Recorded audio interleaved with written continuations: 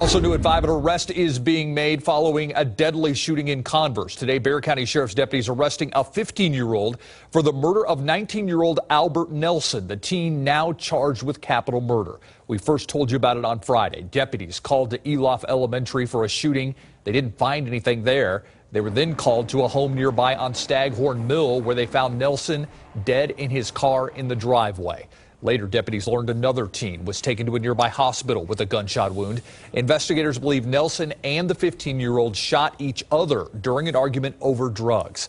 The 15-year-old's name has not been released because he's a juvenile.